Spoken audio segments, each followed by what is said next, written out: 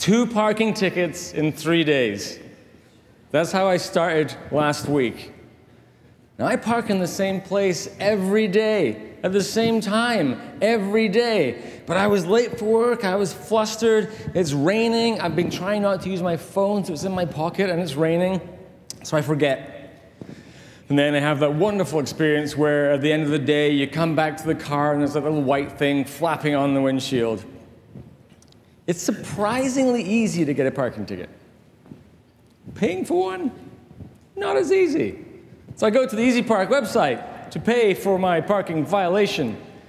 Add to basket. This is not shopping. I'm not having fun. Okay, I'll do that. Now what? Add to basket again? I already did that. Where's the basket? Already in basket. Appeal. I'd like to appeal to your sense of reason and end this madness. Where's the... Okay, up here. All right, I'll click on that. View cart. I thought I was in a basket. Now I'm in a cart. Presumably, because it's bigger and I can put more shit in it. Like, what else can I get? Oh, 2 for 1 flat tires. Maybe a discount on a broken window. I'd like a discount on my parking ticket. What can I do? All right. Okay, I can remove it. I can cancel it.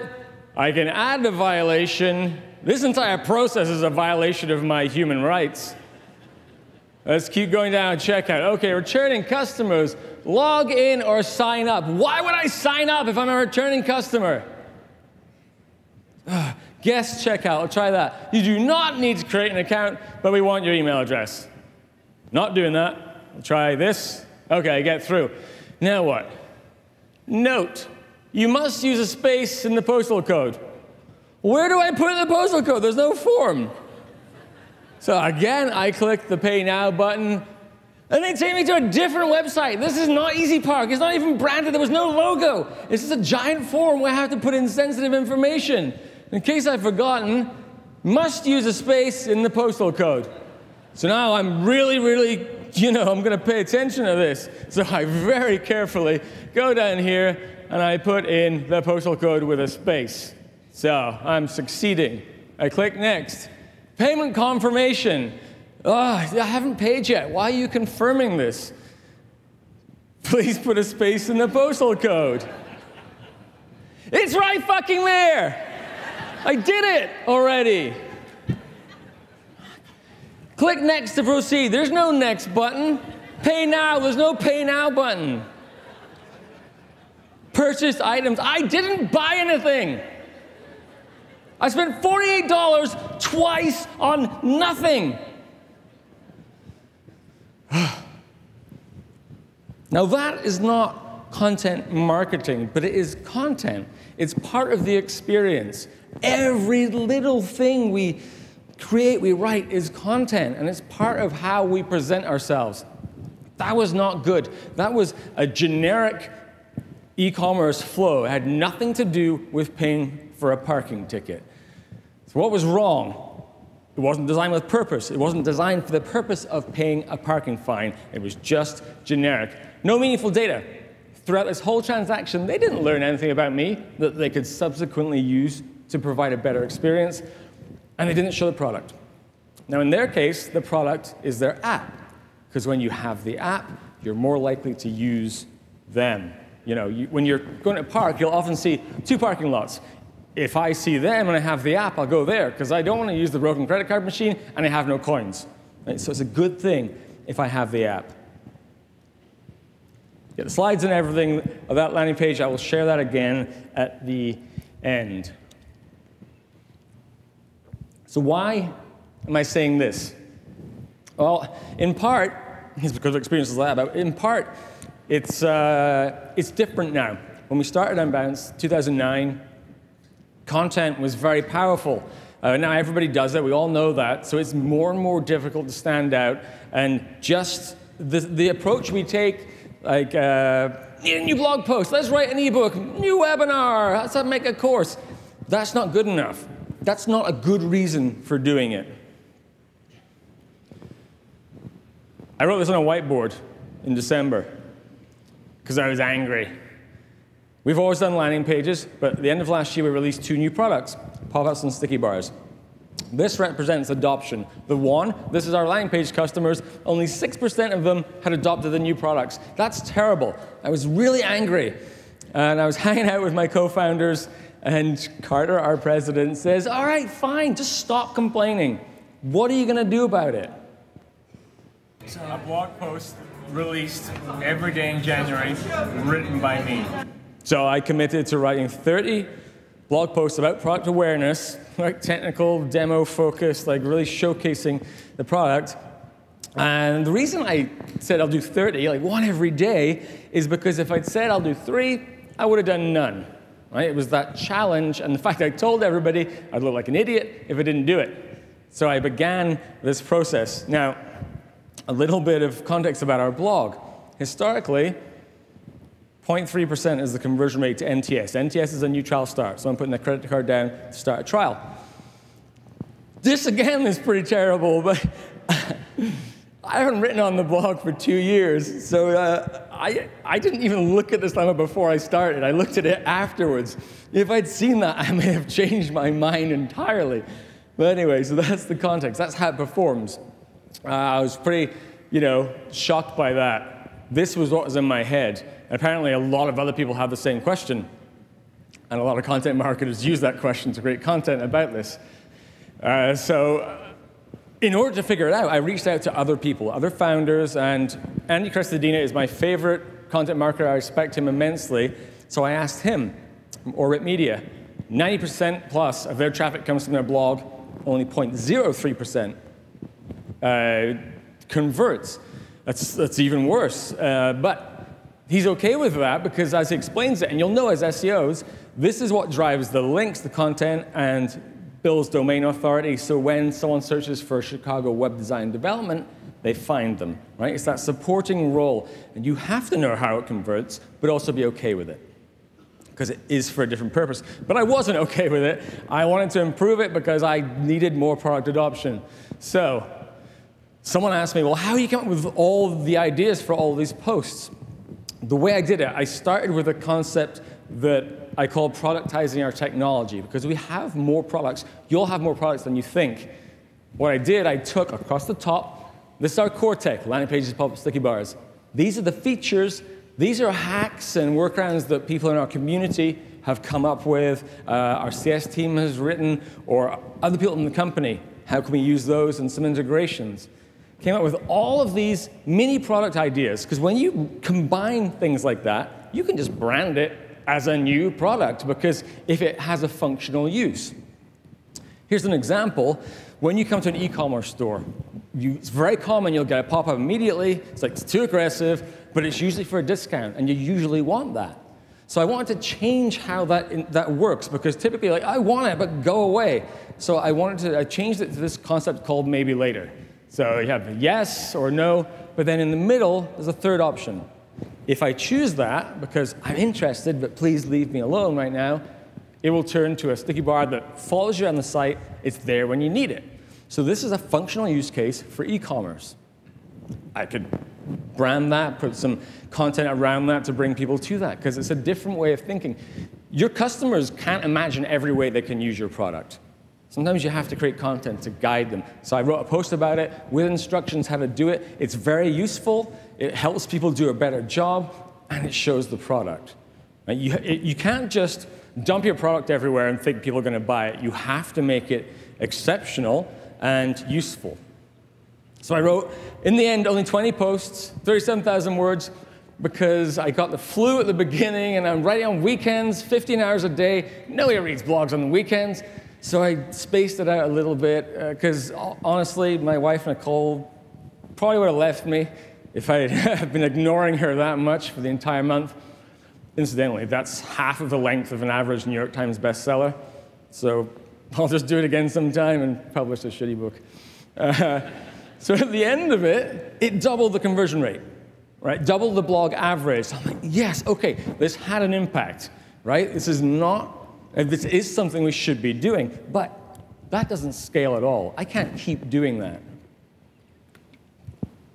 So I wanted to know a way, how can I systematize this or just make it more scalable So it is customer-centric content. That's very important, but it has that product lens. And so it scales. As with anything tough in your life, sometimes you just need a little bit of help from your mother. So this is my superhero mom. So I did all these sketches, and Nicole's like, could you make her a little less sexy? I'm like, I'm not that talented when it comes to this. I tried, and she looked like a witch. So that's how it's staying. I do not want to see any yo mama jokes on Twitter, because if you like what I'm talking about, it'll be your mother at some point, so keep it clean. Now, because she's wise, she has some rules to live by. Start with purpose. This is about figuring out the aha moments of your product and using those as your goal when you start creating your content. I don't just need another blog or ebook. You start with purpose. Design with intent. Every interactive thing you build should be designed semantically for its purpose, not like that generic checkout process. Example, that's just a block of text. That's an interactive device where you choose the question to get the answer. Now, that's a simple version of designing with intent. Add meaning. The more we, well, actually, here's an example. What is that? Okay, that's the third Thursday in March. That's meaningless to me. First day of spring, that means something to me. When we label our content in the code level, often it gives it more meaning. So here, they're just blocks of text. You'd have to read them to know what they are. But if I know that's the value prop, features, and testimonials, it has more meaning. Show the product. I've written over 300 blog posts on landing pages, and probably less than 5 showed the product. That's not good enough. It's probably partly because I'm Canadian and don't really want to be that aggressive or salesy, but we can't live like that. And make it personal. Use the information we gather from interactive content to then make the experience more personalized in the moment. I'm going to show you how to do that. So it's not about my mother. It stands for Marketing Optimization Map. And this is a content marketing way of thinking, content strategy, but focused entirely on product awareness. Its base is events. It's not so much about what page did they go to. It's all the little interactions they did that led to conversion. And it's designed to really focus on aha moments to drive people there more quickly. It looks like a funnel, or maybe it's an exclamation point. It's actually a tie. This is how it works. So the context layer. What do we know about people when they arrive? Typically, maybe search terms or a little bit of demographics. Let's use something like Clearbit where you'll know a bunch more. And what do we want to know?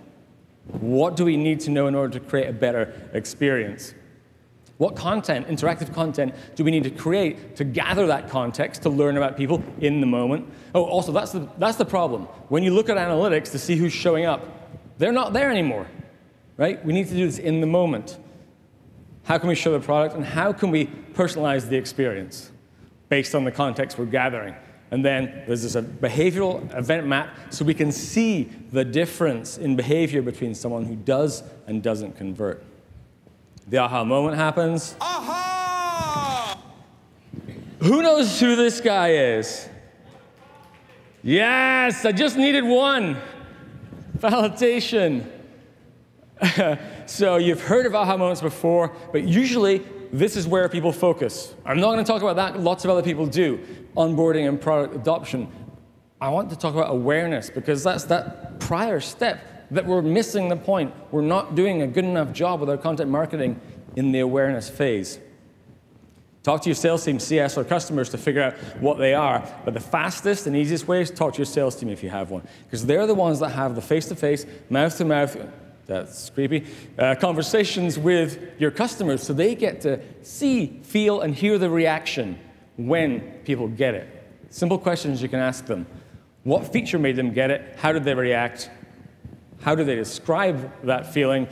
What did they ask afterwards? That's very important for context. And how commonly does this thing occur? Because if it's just one person, it's not a real aha moment. You need to see a bit of a pattern. And then you get them to the product. Okay? So that's the flow. That's what I'm going to go through. 4 examples. 3 will be kind of higher level to explain that concept, and 1 will be a kind of nerdy deep dive into more technical advanced content marketing. So the first one, put your hand up if you have a blog. Your company has a blog. All right, keep it up. Now keep it up if it's a software company. About half. This applies to anyone who has a blog attached to your website, not necessarily just a blog by itself, but anyone who has a business with a blog. What is the aha moment we're designing for?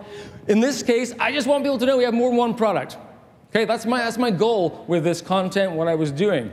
So what's the context? What do we know? Well, I know that. This is the header on every blog post on our website. It's the exact same as every SaaS company in the world. You cannot tell from that what we do. It doesn't even mention landing pages. It says nothing about our product. So why would anyone click on any of that? No mention. Look at some heat maps. Nobody clicks the CTA in the header, and nobody clicks the CTAs in the sidebar. Because the content was so successful in January, I wanted to kind of figure out, was it just the content, or was it the way we changed the blog design? Because for just that month, we changed the design. We took away the sidebar, and we changed the header. Right, so this is the content. How can we use content to redesign this experience? In this case, that's what it looks like. That's who we are. That's the value prop that was missing before. And those are the 3 products. That's instant product awareness, because you can just see, oh, there's 3 products, and that's what they are. Even if you don't interact with them, you have seen that. So you're just made more aware in a really simple way. So how did people interact with it, and what was the impact on signups? The context here is incredibly important. So this was only on the 20 posts in January, and because it performed well, 4 weeks ago we turned it on for the entire blog. Every blog post now has this design.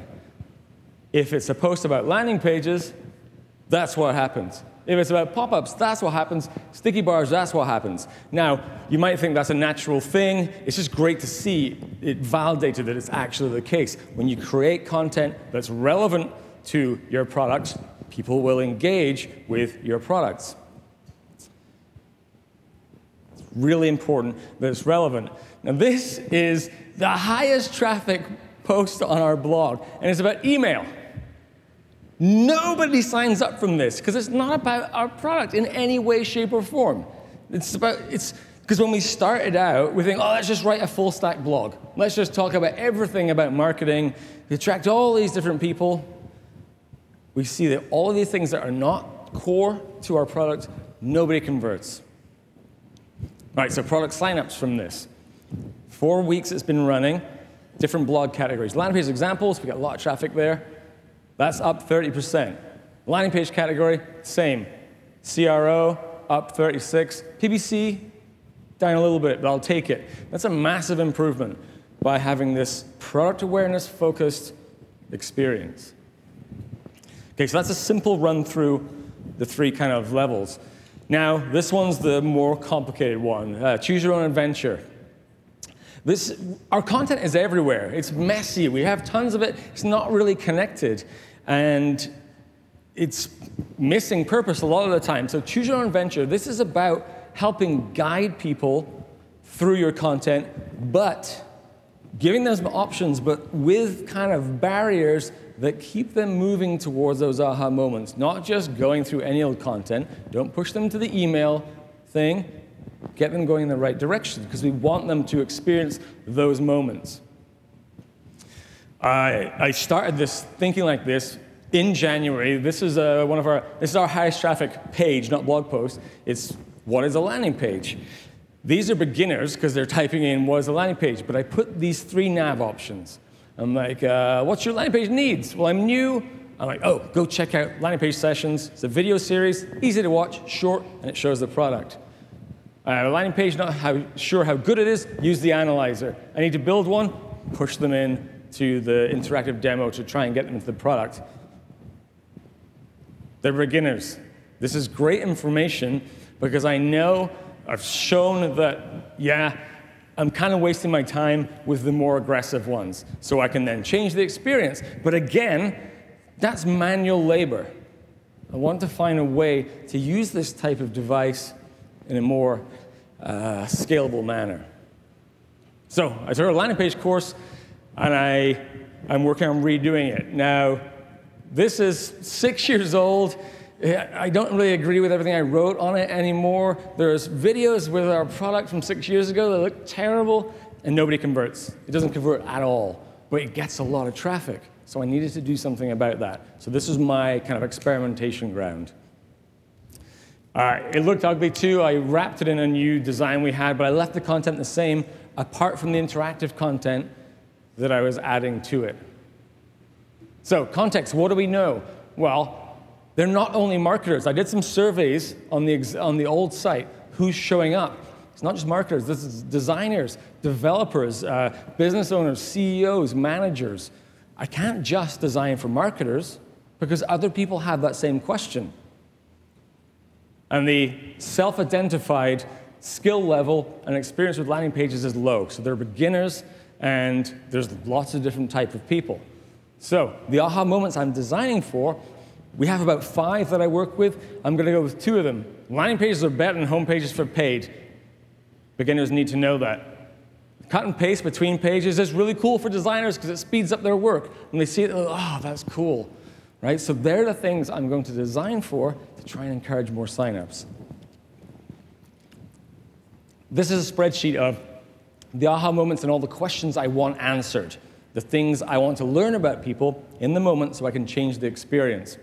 For example, what is your skill level? Now, I know a little bit about that, but I need to know in the moment so I can direct people appropriately. And what is your industry? I want to know that because we have industry-specific data.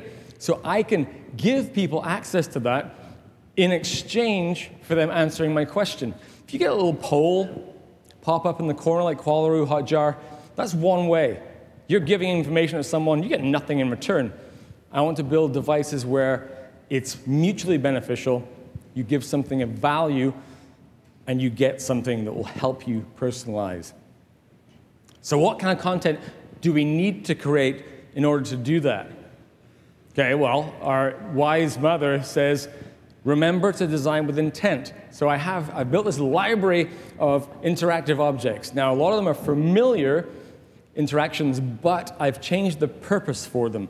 So when I use them, they have a very specific use case. There's navigational ones like anchor navigation, there's global nav, there's the one we saw before. On demand, so video playlists, just like Netflix. Everybody likes that kind of thing. FAQ you saw before. And this one, it's called segment. So this looks exactly like the FAQ. Tabs are just on the top. The difference, though, is that I would use it for a question like, what's your job role? Because I want to know that. Designer, marketer. The difference is it will drop a cookie based on the first response, because you're self-identifying, that's me, but I want you to be able to access the rest of the content, because that could be useful for you in talking with your team, but I want to know who you are first. Like the poll question, you do it and it's done. This one, you can keep exploring, but you're identifying who you are at the start. Very different use case. And then we have response reward. That's like the poll question where I give you something in return. For example, what tech tools do you use? That's what it looks like when I built it. Select them. In this case, just showing the data. Sometimes you give them a reward, download or whatever. Sometimes the data is enough, like a Twitter poll. People like to engage in that type of thing to learn something. In this case, I just needed a single answer poll. So this is what it looks like. I put this on the home page.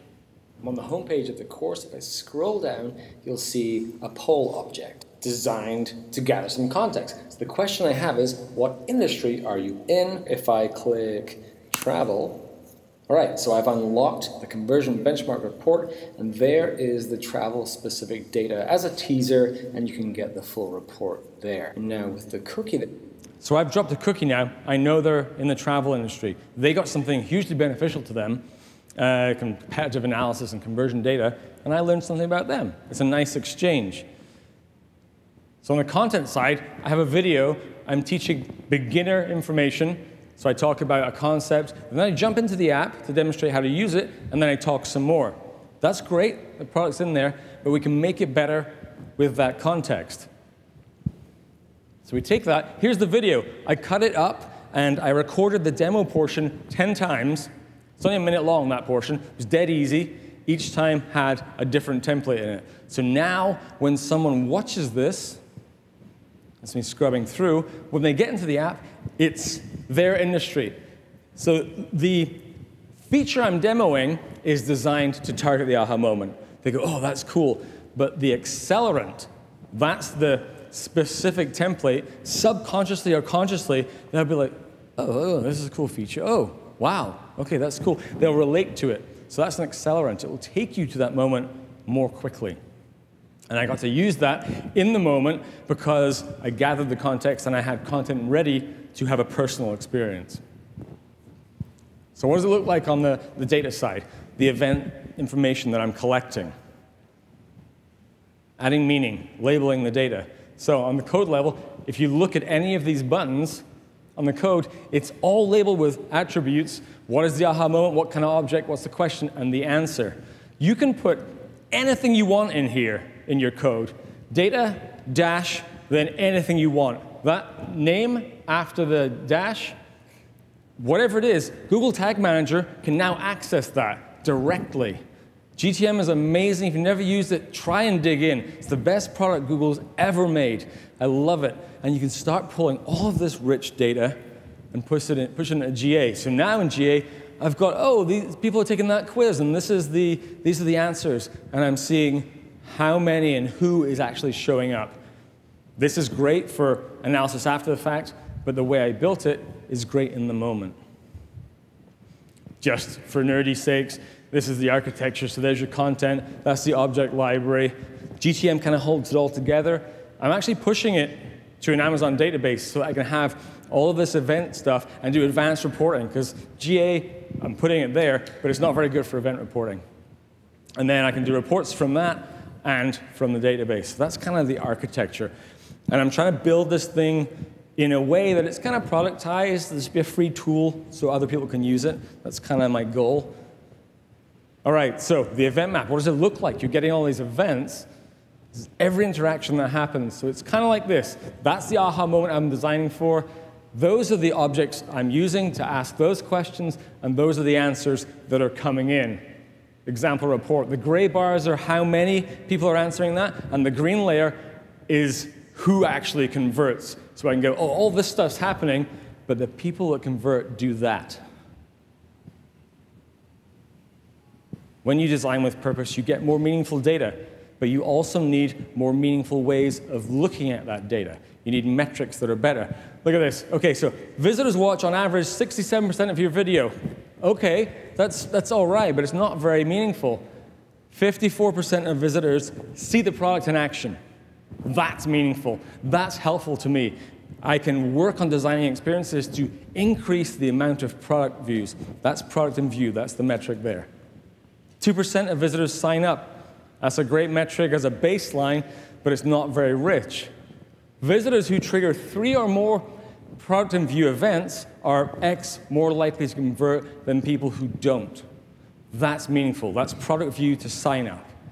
These types of metrics and way of thinking change how we create content, how we measure it, and how we look at what's happening. In a video, 304, that's where the product in view happens. That's where you can trigger that aha moment. So I hacked a GTM plugin by Lunametrics for Wistia videos. I use Wistia for my videos. And basically, so on my playlists here, I've logged every moment when the product makes an appearance. So these events are firing through GTM every time someone sees the product. And now in GA, I have all of this. Exact timestamps of the video, not a percentage. I can see which ones they're watching, where they saw the product, and how many people are doing that. Way more meaningful data, way more accessible. If you have other people in your team, they can look in GA and they get it, because it makes sense. They don't have to have an analyst package it together. All right, so all these interactions, what is the impact? So I looked at some raw data yesterday, and if we look at people who did and didn't convert, in this instance, that's the CTA at the top that takes people to our live builder preview. That's what I want people to get into. Those who didn't convert, so average number of events, almost 3 times as many interactions for people who converted. Choose your own venture interactions, 4 times as many for people who converted. Right? This interactive content works in concert with these people who are ending up as people who convert. And with that information, because it's more enjoyable, right? You're kind of gamifying it, and it's better than just reading. And it gives us lots of opportunities to provide value and provide better experiences. All right, that's that one done. Question: what is the most clicked link on your homepage? Our logo, home. Nope. If you have any kind of customers, it's the login button, the login link right there. So this is the login hijack. This is a way you can use that information to create more product awareness. What aha moment? I just want people to know I have a new feature, right? So that's a customer. I want them to know they have a new feature. What's the context? 35% of our traffic coming to the homepage. They're just there to log in. They don't do anything else. I asked other founders, same stuff. I asked Twitter, same stuff. Scary though, a lot of people don't know. So they have polluted data because they think people are coming to their website and doing nothing, right? And it's also a massive opportunity. That's a lot of traffic. So what kind of interaction can we use? This is like it's an interstitial thing with 2 options.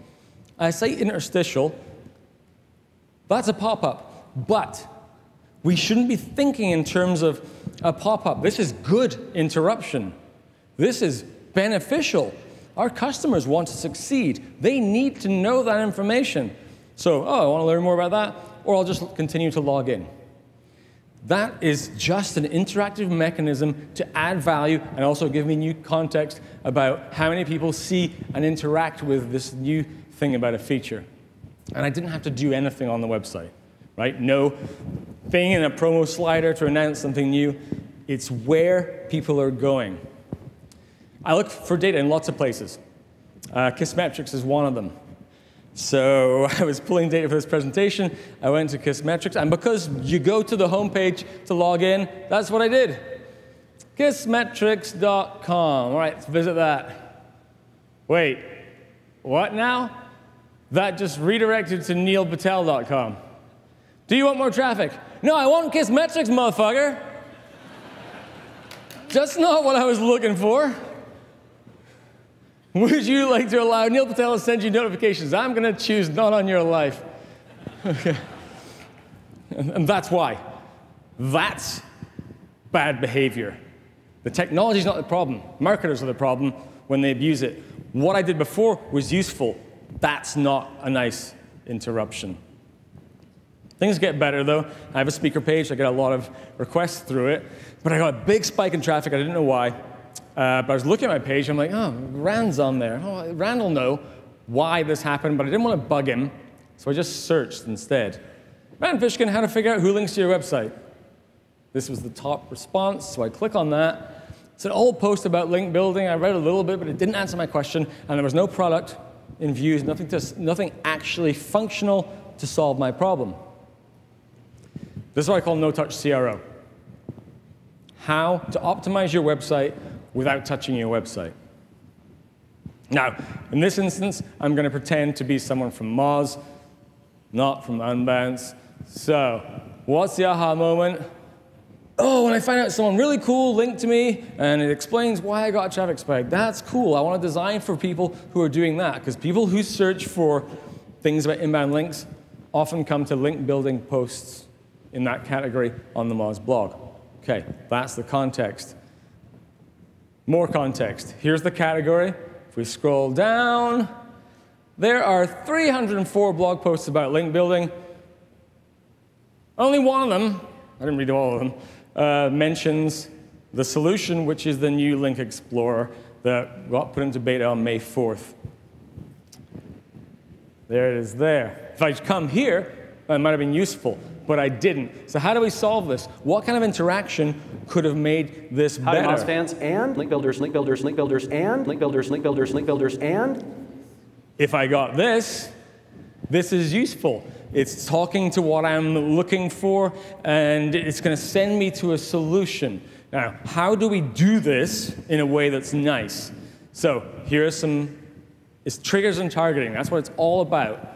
Moz domain and the blog. Now, unfortunately, Moz blog posts don't have the category on the link, so I couldn't target link building, but I just do link. It's going to get close.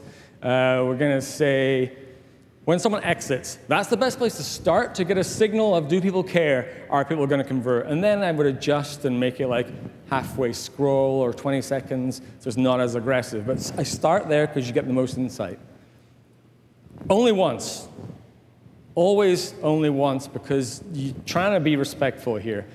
And show it to everyone in the world apart from Seattle, because I'm sure you're all sick to death of Moz. Not really, kidding. There's a punctuation there. Not really. I'm kidding. Not really kidding. And then if you want to get even nicer, maybe you drop a cookie in the app. So don't show this to someone who already uses the product. So if I got that, I'd click on it, I'd come into Link Explorer, put in my speaker page, come down here, highest domain that's linking to me, feedburner.com/apple pie custard. What is that? Apparently it's these guys. That's what their blog was called, at least in 2007. So English. Aha! Just like that guy. All right, try that, Moz. It's a great way of respectfully increasing product awareness in a massive way. 304 blog posts. That's a lot of traffic coming in that you can use to give people something they're actually going to benefit from. Easy part at the start. What should they have done? Well, be a bit nicer, because it's a bad experience. Thanks for paying early, because the price goes up if you don't. What? You want to avoid fines? Well, tell us when you usually park and get app notifications. 8 a.m. That's great. They got some data that's going to help them create more meaningful experiences, and then show the app. So if I don't have it, I'll get it. If I do, I'll go in and set up the notifications. That's the way they should have provided that experience, mutually beneficial, with a focus on their product. If you take away anything from this talk,